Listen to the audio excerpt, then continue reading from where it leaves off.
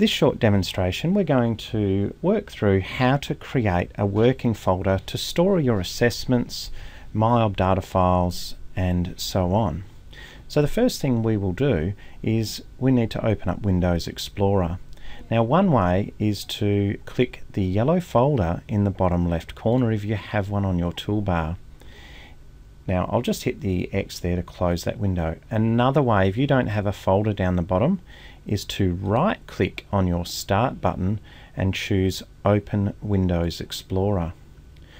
Once we have that window, you may need to maximize it or to make it full screen.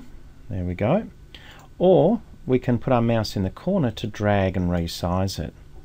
Now today I'm going to create the folder on my C drive, so you'll notice it's defaulted there to my libraries.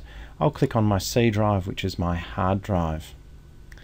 From here, again, we're going to use our right mouse click, so we're going to come over on the C drive here and we're going to create a folder called Cert4. And to do that, we'll just check that there's not already a folder there called Cert4. Note you can sort there alphabetically by clicking the header there on name, and down the bottom I'll right click and choose New Folder.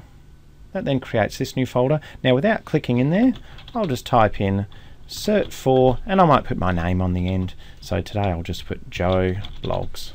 Joe Blog will do, and hit enter. If I then double click on that Joe Blog folder, you'll note now I can see up in the path I'm in C drive Cert4 Joe Blog. Within here I can create more subfolders. So let's right click, New Folder, and I'll call this first folder Miscellaneous. And so in there I might save some miscellaneous things to do with my course. I could then go through and create folders for each unit. So let's just do one more.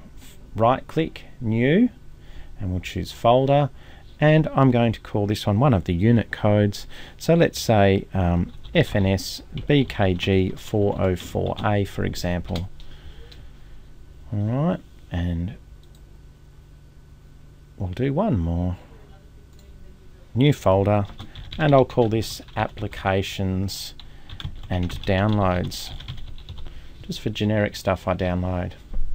So there's a simple demonstration on how to create a working folder to store your information in.